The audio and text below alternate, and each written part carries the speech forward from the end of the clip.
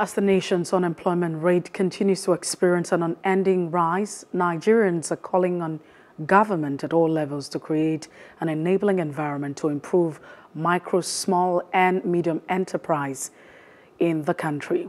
The belief that the government's role is pivotal part of sustaining the policies to support the growth as well as sustainability of businesses aimed at the current economic realities.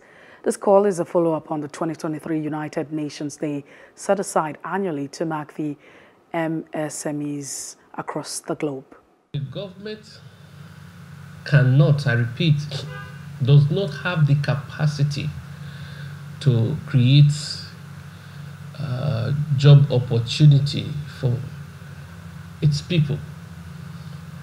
What the government can do is come up with policies that can help to drive this spirit of entrepreneurship. I can tell you that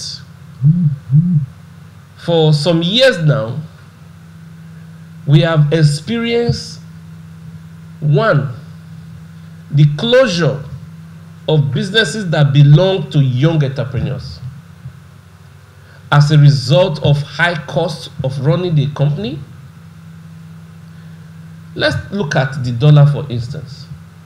Some of these young businesses could not survive anymore because the dollar was just too high. If we are to talk of subsidy, what they should do is subsidize the dollar for young entrepreneurs to thrive.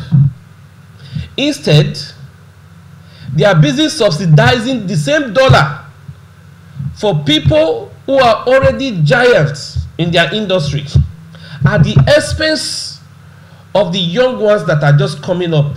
It is the middle class that drive the economy of any nation. See, coming out with a policy is very easy. Implementing it is the issues.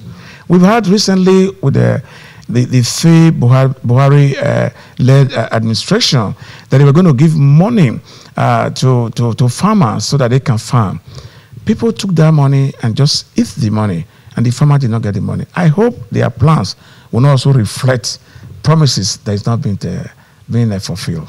The new development of the government over the small-scale business, and I think it's a welcome development, and it will also help to eradicate poverty and the unemployment in the society.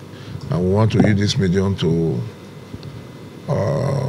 talk to our youth to enable them to embrace the welcome development. I think it will go a long way. Hello. Hope you enjoyed the news. Please do subscribe to our YouTube channel and don't forget to hit the notification button so you get notified about fresh news updates.